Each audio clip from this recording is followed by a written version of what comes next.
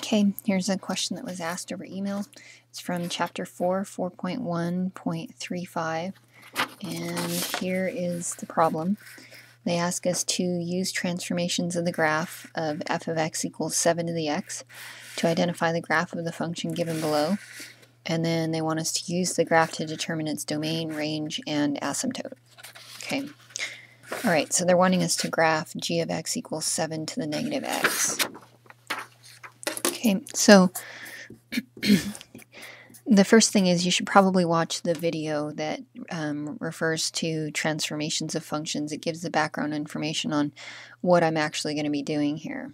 Okay, so the first thing is this basic graph is an exponential graph, so it's going to have a basic shape looking something like that. Now that basic shape can actually be flipped around, and when they talk about transformations, that's what they're referring to. Transforming it means taking a look at the base function, which is 7 to the x, and recognizing how this negative there would affect it. Okay, so our key points from our base function would be 0, 0, 0, 1, 1a, and negative 1, 1 over a. Okay, and that's where, I don't know if you guys can see that. Oh, well. Okay, and that's where a is our base, and here a is 7. So we could plug those in. Our key points would actually be 0, 1, 1, 7, and negative 1, 1 over 7. Okay. All right, now what I want to do is I want to, and excuse me, our horizontal asymptote here is y equals 0. So horizontal asymptote for the basic graph is basically just the x-axis. What I want to do is take a look at how this negative is going to affect things.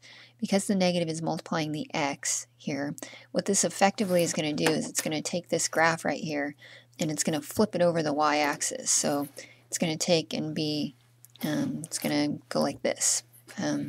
So effectively what that's doing to the ordered pair points is we would want to multiply the x's by a negative 1. That's what this right here means. Multiply x by negative 1.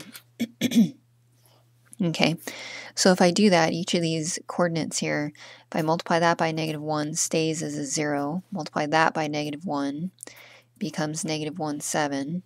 And multiply that by negative 1 becomes positive 1 1/7. And the horizontal asymptote is not affected because we're not doing anything to it. It doesn't have an x coordinate. It's just y equals 0. And so we're not moving things up and down, so it's just going to stay as y equals 0.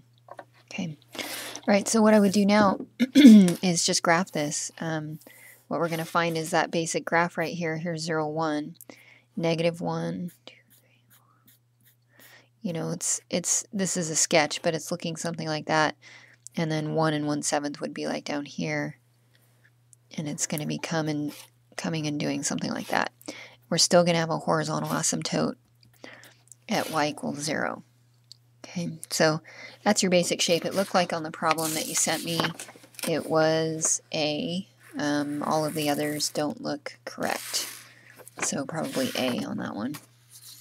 All right, and then they did also ask us to identify domain and range. And the domain always refers to, if you take a look at your graph, you're taking a look at your x values and where does my graph have x values on it. And so what you can notice is that I can go all the way out to negative infinity and all the way out to positive infinity, and I'm going to have a graph. Even though this looks like it's just going up sharply, it will continue to go out towards infinity in both directions, in the vertical direction and in the horizontal direction. So it will actually continue to go out towards negative infinity, even though it doesn't really look like it. This does look like it. It's going to go out towards positive infinity. Okay, so your domain here is actually all real numbers, negative infinity to positive infinity. All right, and your range, if you take a look at your range, you're thinking in this vertical direction here, you're thinking about the y values. And where do I have y values on my graph? You can see that you don't have any negatives down here. And when you come up, you're not ever going to have 0 either because your horizontal asymptote is y equals 0. So this line, this graph right here, is going to come and get infinitely close to this horizontal asymptote, but it's not going to cross it. Okay, so we can't have y equals 0 as part of our range, but we can have everything from 0 out towards positive infinity. So what I would want to do to list that is go from 0 to infinity, but not include 0. So I put a parenthesis on it instead of a bracket. The parenthesis indicates that I'm not including 0, but I'm going basically from, as close as I can get to 0 out towards positive infinity. Okay, so that's that.